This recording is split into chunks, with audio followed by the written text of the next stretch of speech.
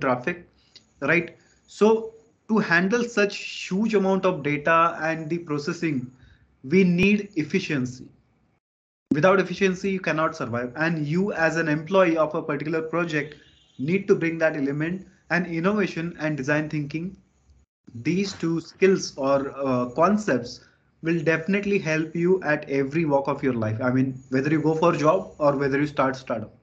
So I just wanted to set this context first before we start, so that if somebody is thinking that I don't want to go into startup, still it is relevant, still it is important for you guys. Now, as I mentioned, a lot of people think that innovation is something rocket science, something complex, something really big, or a lot of times it appears, I mean, it is impossible to me, right? We have such kind of thoughts that it is not at all possible for me to innovate. Let me tell you, it is your misconception. It is your misunderstanding, because innovation is not necessarily a complex thing. Even if you do something which is a small thing to solve complex problems, that will also be an innovation. I'll share one example. There was a guy in US, Mr. Mirchandani. His name was Mr. Mirchandani, and he used to work for a publication industry. Now you may think that what kind of innovation will happen in publication industry, but he did something.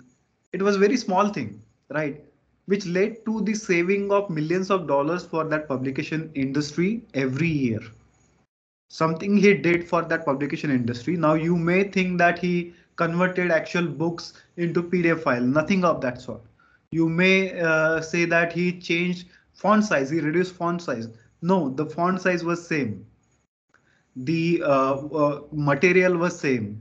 Everything else was same. Now you may think what he did. He simply changed the font style of that publication industry. That they were working for, he was working for a company, and he simply changed the font style, not even font size. Same number of pages, same type of books or the publications they used to publish, right? But by saving some ink on every page, it led to the saving of millions of dollars for that particular publication house. So it was very small thing, and it led to some innovation. Ultimately, it added a lot of efficiency to their system and effectiveness when it comes to cost, right? So innovation is very simple thing. Another example, I'll share my personal example. When I was working for Amdocs in software testing, I used to do a lot of automation as well. So during the automation work, there was a process which used to take around 30 minutes. So from process A to process B, it used to take almost 30 minutes to complete that one process, because we used to access a system kept in AT&T labs in United States from Pune. So from here connecting to that system, then opening a particular application on that remote system, and then performing few clicks and running few processes, it used to take around 30 minutes, and every team member has to spend around 30 minutes for that particular task at least twice a day. Now what we did, we had a discussion with the developer. We had some understanding of the overall system, and ultimately, see, there was a front end, there was a back end. Ultimately, that front end part was calling a script in the back end. So what I did, I just explored the system, though it was not allowed. Still, I got few permissions, and I explored that particular application. And then I got to know that there is a script which is running the entire process, and it was in the backend. So what we did, we bypassed that front end part, and then we wrote a script. I wrote just 4-line script, and after that, using that script, we started running that entire process within point not 376 seconds. So within less than a second. Earlier it used to take 30 minutes. Now it started taking less than a second. You can imagine the amount of efficiency and the effectiveness that 4-line script was offering to us. And that was an innovation. I was rewarded for that, and all these things happened. But apart from that, it was simple logic that you put into perspectives. Simply looking at the same thing differently will give you that perspective, which is fundamental in nature when it comes to innovation. So if you want to innovate, first of all, you have to think innovation as a simple thing, achievable thing. It is a possible thing for everybody of you. Even a farmers these days, they do a lot of things creatively to solve simple challenges. They don't write SOPs for that. They don't write any request for that. They don't have any lab for that.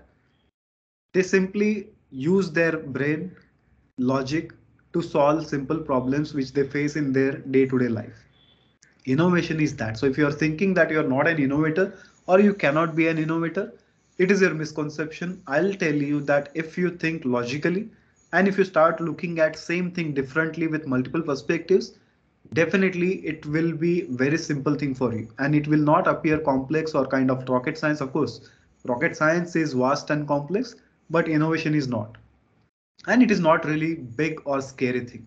So don't get afraid if you have good logical abilities and if you have good perspective about same thing or different perspectives about same thing. Definitely you can innovate a lot of lot of things in your project as a student, or whenever you join some company or when you start your own startup. That time you can definitely innovate. Now I'd like to simplify innovation. First and the foremost thing, it is not always about wow factor. Of course, few wow factors are innovative things, but not every innovation is a wow factor. It could be a simple thing, like I mentioned, just changing the font style led to a lot of savings and innovation. So it was not that wow factor. They didn't do anything fancy or something which was glorious enough, but it was a small thing, right? And it takes time. Shortcuts needs exploration. For example, if you're in Pune for the first time and you want to travel from location A to location B, then first you have to understand the entire terrain. Of course, you can explore on Google Map, but still, imagine you don't have Google Map, you have entered Pune for the first time and you want to travel from destination A to destination B. You have to explore the entire territory first. How many roads are there? How many routes are there? And then after understanding and spending some time, maybe after a month, maybe after 2 months, after traveling that path regularly, you may come to know about some shortcut. So to get that shortcut, first you need to explore the entire system. Like I did in the that automation part, I explored the entire system and then I got to know that there is a script and which could be triggered using another script which we need to write. Understanding that took almost a month, but writing that script took almost few seconds or few minutes, and then executing that particular script and implementing that, it took few seconds.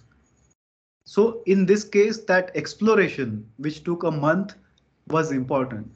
Understanding the terrain will take time.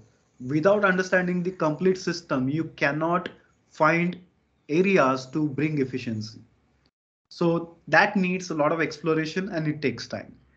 So don't rush when you want when you try to innovate something, because at what point in time what will come to your mind and what thought will get triggered, we don't know that. Innovation is about something which is unexplored, so there is no systematic path to innovation. There is no SOP for innovation. Of course there are different tools and techniques and methods.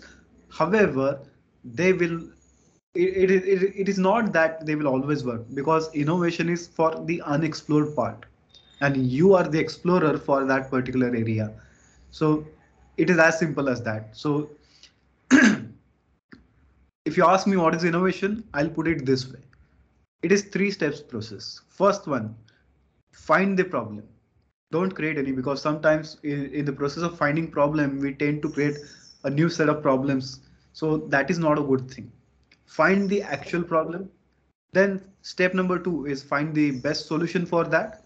And step number 3, which is the utmost important step in the entire process, is find the best method which is efficient to implement this solution. Now, if innovation was taught as a life skill, creativity would never been forgotten. A lot of times we tend to follow the regular path, right? A lot of times, a lot of people say that innovation, it is only for scholars, it is only for toppers, it is only for people who have a research mindset. No, it is not. This is the conditioning of our mind and which we need to change. Simply find the problem, find the solution, and find the best way to implement that solution. If you understand these three steps, nobody can stop you from becoming an innovator. And it is very important to have innovative and creative mindset if you want to survive and sustain in the industry for a longer duration. Now, coming to design thinking, it is one of the tools used to solve different problems innovatively, especially something which is wicked in nature, something which is not so regular, something which is unusual in nature. Such problems, design thinking is used to solve such kind of problems. And the best part of this method is it is human centric. You think of people who are suffering or facing that problem uh, from their perspective. You put yourself in their shoes and you try to understand their perspectives, their emotions, their feelings, the root cause of their challenge, and then you try to solve that. And that is the reason it is very human centric. Now there are 5 steps in this particular process. First one is empathize, wherein you try to understand the perspectives of person who is facing a problem. Then once you understand various insights about the problem, you come and you define that particular problem in the most simplified way. That is the step number 2. Step number 3 is ideate. Once you define the problem, you think of a lot of ideas to solve that particular problem. And then you finalize few ideas which will actually solve the root cause of that problem. Once that is done, then you get the solution for that. So it is important to build a prototype of your solution which can justify the effectiveness of the solution that you're offering to solve the problem. And then the testing part, it is also important. You test it so that you get a confidence whether your prototype is working properly, whether it is solving the challenge or not, how the user is perceiving your solution, your prototype. So these are 5 steps, and it is nothing but the what do we say? If you look at fundamentally, it is like the SDLC cycle that we have. First, you gather requirements, then you design, then you develop, then you test, then you put it into production. Similarly, it is empathize phase is like the requirement gathering phase. If you do the requirement gathering properly, you will get the best and the apt requirement from the customers, right? So empathize is a method or a step wherein you get the correct requirement of the person who is facing the problem, and then you define, and then you design, and then you solve that problem. It is not very different from SDLC, but the more emphasis is on the empathize phase, the phase 1, wherein we understand the problem. If you understand the problem properly, then it is almost half solved. You don't have to put in a lot of efforts to solve that problem because you will go to the root cause of that problem. So let's start with the first case study, which will help you understand why design thinking, how it is different. Now, if you look at this particular slide, you will see the MRI scanner, right? A lot of times when we see this particular device, we get afraid. Forget about kids, even we adults, we also get afraid of MRI scanner machine because there is a lot of noise. There is a lot of what we say, that entire experience is so scary that even small kids, they start crying, right? So now the doctors in US, what they did, they took this as a challenge or a case study to apply and implement design thinking.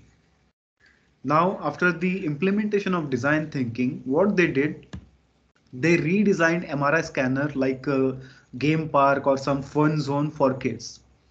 Now, here the challenge was not that MRI machine or the noise, but the experience of people who were undergoing the MRI scanning. Design thinking helped those doctors to change that particular experience, which was human centric. The root cause was the experience, not the device. Here it is same device. Here it is same noise. However, the experience of a person is completely different in this particular context. They told those kids that you are entering in a game park, you are entering a play zone. take it as a challenge, and then the conditioning of their mind was completely different than earlier, and they took it as a challenge, and they help those kids eliminate the fear, and they help them get a confidence, they get the confidence while playing a game, right? And it was possible only because of design thinking. So design thinking will take you to the root cause, which was the experience of this particular MRI scanning process. It was not the fear, but the experience which was causing that fear, which was the root cause. Now let's dig into the first step, which is empathize. So first of all, you have to understand sympathy and empathy. These two are different things. For example, when we see a beggar, if you feel bad for that beggar, and if you give, let's say, 10 rupees, 100 rupees, or you may offer a food to that beggar, that is a sympathetic approach. You feel bad for that person, so you want to help, and that help is at superficial level. How many days that beggar will use your 10 rupees, or for how many days you will feed that person, right? So sympathetic approach will stop you at a superficial level. However, the empathetic approach is something different. Now, when you see a beggar, if you try to understand why that person is begging, why that person is in trauma, why that person is in such a condition, right? That will help you understand his real situation and real problem. Maybe understand that he was fired from his job, and then he got depressed, and because of that depression he's acting like that. Or maybe you come to know that, you might come to know that he faced some horrible incident at his family, and because of that he entered into this kind of situation. You may also understand that he is capable of doing something. Maybe he is educated, or maybe even if he is not educated, he can do some work, right? You will understand that when you empathize with that person, when you think like that person. Why? When you go to the why, when you go to the root of that particular challenge, why that person is begging, and then you may try to help him get some job, if it was because of what we say, the first cause, somebody had fired him from his job, right? Or maybe you can counsel him, maybe you can take him to some counseling room, and somebody will help him, right? Or maybe you can offer him shelter, which will also offer him a job or some work, and then his livelihood will be taken care. So empathetic approach will always say that don't give a fish, right, but teach how to fish. It is very important to understand the root cause of a problem, and empathize phase will take you to the root cause of any problem that you want to solve using design thinking. Being in the shoes of customers, so when it comes to different projects in companies, you have to understand why that customer needs this kind of project, how this project will solve your customer, what is the pain areas of your customers, right? And it is just to understand the situation properly, so that you can solve that challenge efficiently, right? Understanding the needs of your customer is very important. Without that, you cannot solve the real problem of your customers. Then going deep and making it human centric, which means you have to understand how your customer will feel while using your application, how that customer will think while using your application, right?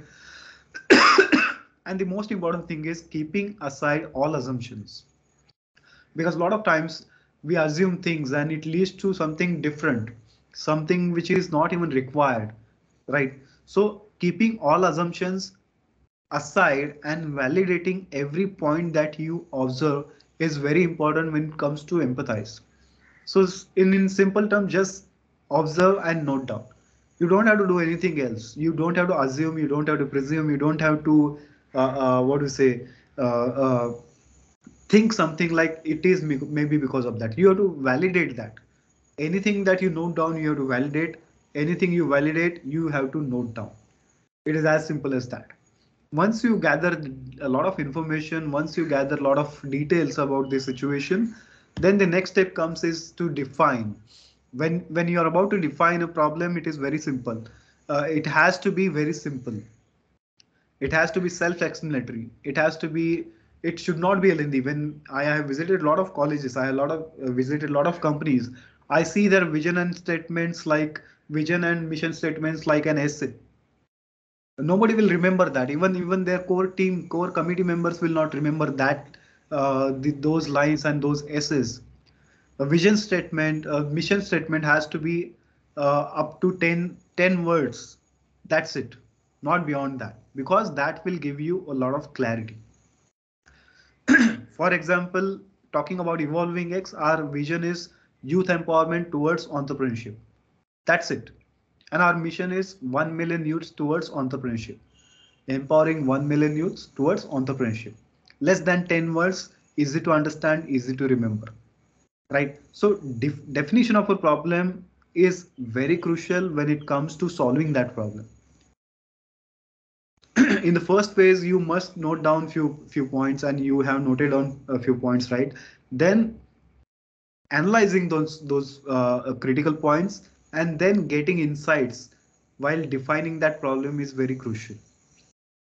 After analysis of those points and the observations that you had in the first phase, put your problem statement in simple and single sentence. That is called the definition of the problem, and that is what required in defined phase. Also, you can define the various personas. For example, a persona is nothing but the segment that we have, customer segments that we have, with different characteristics, with different what to say, distinguishing factors, which must be considered while solving that problem. Maybe youths. Youth is a persona. Let's say XYZ is a persona who is young, who is youth, who is between 18 to 24 years of age, who is an engineering student. So these are different characteristics of that persona. So while defining the problem, you will define the problem as well as you will define the persona, the person who is facing that problem, and then define the vision and the mission for solving the problem. This is phase 2. Get to the point. In third phase, which is ideate, there are different techniques and different tools which are being used by the industry to solve the problems or to solve the challenges faced by different users, different customers. Now, the fundamental thing when you ideate is avoid but. When you discuss few ideas, avoid but, and use only and during your discussion. For example, I may say that I want to come to your college, but there could be XYZ reason. When I add but, then the argument or the discussion stops then and there itself. I want to come to your college, but I don't have time. I want to come to your college, but I don't have money. I want to come to your college, but I don't have knowledge. Something that it will, the discussion will end, the ideation will end, and it will not take you to something which could solve the challenge. But if you use and in your discussion, for example, I want to come to your college, and I want to conduct a session, and I want to help your students, and I want to help them understand innovation, and I want to help them innovate, right? So when you use and during the discussion, especially during the ideation, you build a chain of thoughts, and that chain of thoughts may lead you to something which is innovative. It will also take you to the root cause of the problem, which is very important when it comes to ideation. Now there are different ideation methods. Brainstorming method is also there. You throw every single idea which comes to your mind. You gather a lot of ideas. First you diverge, and then you converge. Converge means what? You finalize few ideas after getting numerous ideas. Now scamper is another method. If you're trying to solve an existing particular problem, then scamper is used to solve the existing or modify the existing what do you say, solution that you have. So scamper is nothing but substitute, combine, adopt, modify, put to other use case, eliminate, and rearrange. Substitute which is not required in your particular solution. Combine few things so that the efficiency will improve. Adopt few things so that the newness or what to say creativity will be added to your existing stuff. Modify few things if it is not working. Put to another use case to get more areas of application for your existing stuff. Eliminate something which is redundant in nature, something which is occurring regularly, and something which is not required, and then rearrange something so that it will offer the efficiency, right? And don't forget worst possible idea. When you ideate to solve a challenge defined by you must discuss worst possible idea as well, because that would be wild idea, that will be something completely different, something completely out of the box. So even at Evolving X, we always conduct this worst possible idea session when we try to ideate, because it might be a wild thought, but sometimes we get completely different perspective. And for innovation, different perspectives are most helpful, right? So once you get enough ideas, just try to restrict to few of them which are handling or which are catering to the actual root cause of the problem. Of course, during first phase, that is empathize phase and define phase, you got the root cause. Now, after getting multiple ideas, it is important to finalize few ideas which will solve that root cause. Because if you solve the root cause, you don't have to solve rest of the problems. For example, one of the problem could be you want to buy a house. Second problem could be you want to buy a car, but you don't have car. Third would be you don't have medical facilities. Uh, Now the root cause of these three challenges is you don't have money. Because if you have money, you can purchase house. If you have money, you can purchase a car. If you have money, you can get best of the best medical and health facilities. So the root cause here is not that you don't have car, you don't have house, or you don't have access to medical system, but you don't have money. And how will you get money? By getting a job. So for that, you might not have employability skills, right? Or the right set of knowledge. So getting that knowledge, here the challenge, the root cause is lack of knowledge, and the solution will be getting that knowledge, which has nothing to do with the money, with the medical system, with the house that you want to buy. So the root cause, if you get that knowledge, ultimately you will get a job. Once you get a job, ultimately you will get a money. Once you get money, ultimately you will get your house, your car, and access to medical system. So it works that way. So it is very important to define the root cause, and then ideate to get the best possible idea to solve that particular root cause.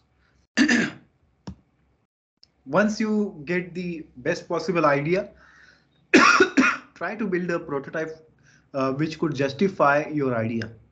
Now, prototype is not an actual product, it is simply a proof of concept, a working model or a demo model of your offering that you want to cater.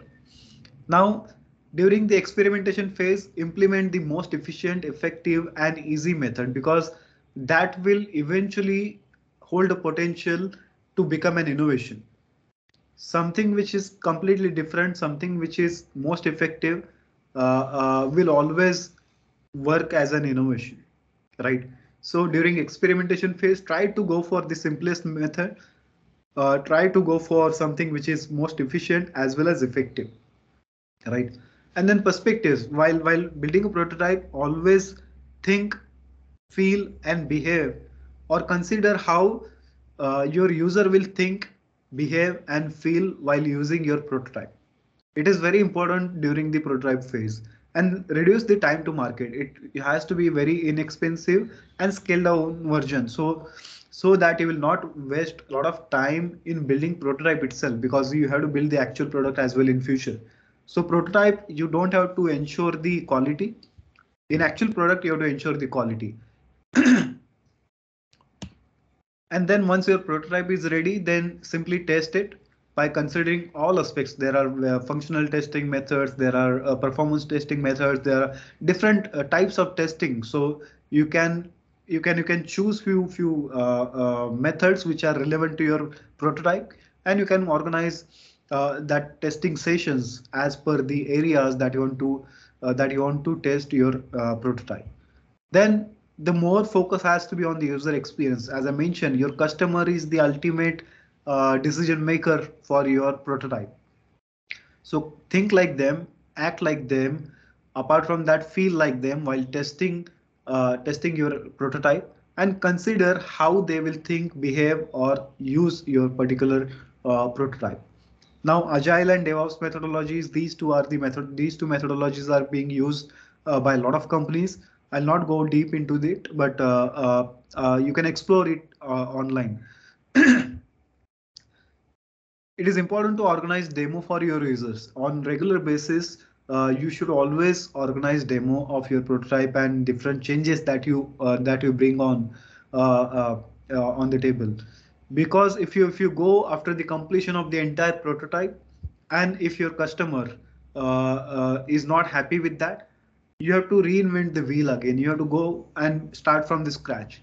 But if you schedule demos on a regular interval with your customers, then whenever your customer is unhappy, he will definitely tell you that he wants to see some changes, and he will inform you that. And then it will be easy for you to change a particular module of your entire prototype rather than changing the entire prototype itself, right?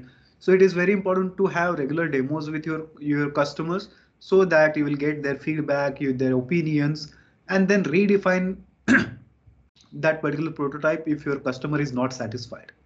Here the quality matters when it comes to experience, right? So in summary, design thinking, if you ask me, uh, often we think that something is a problem, but design thinking will help you go to the root cause of that problem. Often the problem we try to solve is not the actual problem, but the superficial layer on the actual root cause of the problem. The experience of the what we say people who were undergoing MRI scanner, that was the problem, not the MRI scanner. The same observation which came out in that case study, right? And a lot of times when you try to solve the actual problem, uh, it takes care, the solution takes care of rest of the superficial problems itself. And also it is not just about doing right things, but also doing about doing things rightly. If you focus more on the requirement gathering in SDLC cycle or in empathize phase, then you don't have to do anything else. It is a right thing in a right way to solve that particular problem. If you want to know more about design thinking or innovation or even entrepreneurship, this is the book which we have recently published. It is available on different platforms. You can explore after this particular session. You can also use students as a core on Notion Press. Only it is working, so you can get discounts and all these things. So if you want to gather different perspectives about innovation, I'll just simply give you what is Evolving X. It is simply a three-step process for entrepreneurship. EVO, which is first phase, that is rise up, in which you understand how to become an epicenter of excellence to bring that transformation around the world through technology, through business, through startups. For that, you need vast and varied exposure and optimized operations, right? So E stands for epicenter of excellence, V stands for vast and varied exposure, and O stands for optimized operations. And this is the first phase wherein you rise up as an entrepreneur. Once you rise up as an entrepreneur, you go to the next phase, that is LVI, which is build up. You identify local challenges and try to solve them. You build a value proposition. V is for value proposition. You create a value system for your startup, and also you bring on value to your customers, and you do it innovatively. So during the build up phase, you LVI, that is identifying local challenges to add value proposition in an innovative way. And then the third phase, which is NGX, that is scale up phase, in which you need networking and partnership. When you scale up, you need governance structure, and then X factor for your business, which will ensure your exponential growth, not a regular linear growth. So this methodology is also extremely useful. We work with 120 institutions in Maharashtra. We have types with them, MOUs signed with them. So very soon I'll be visiting these colleges, including yours. So that time also we can discuss in detail about this particular concept for startups under IIC or under any other initiative at your institution. So that's it from my side. If you want to follow us, you can follow us on Instagram, Evolving X for Youths, and also you can visit us on evolvingx.org. And I think we are good to start with the Q&A.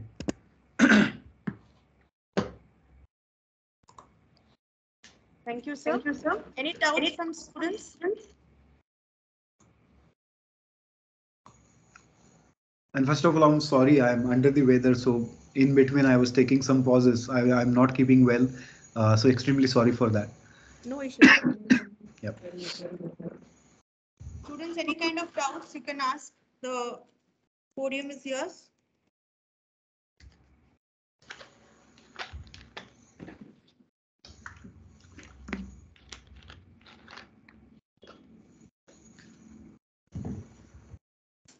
No questions? Means you understood everything or nothing. I hope you understood everything.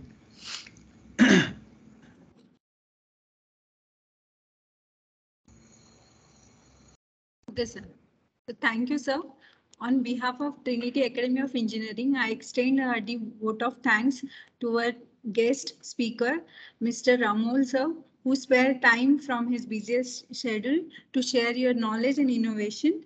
Today, we had an opportunity to hear your thoughts, and this will surely be going to help and encourage our students.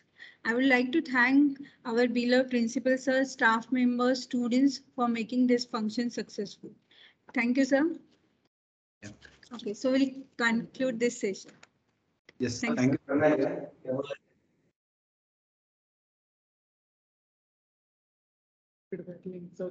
Feedback.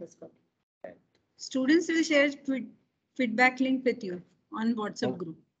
Okay, thank you. Bye.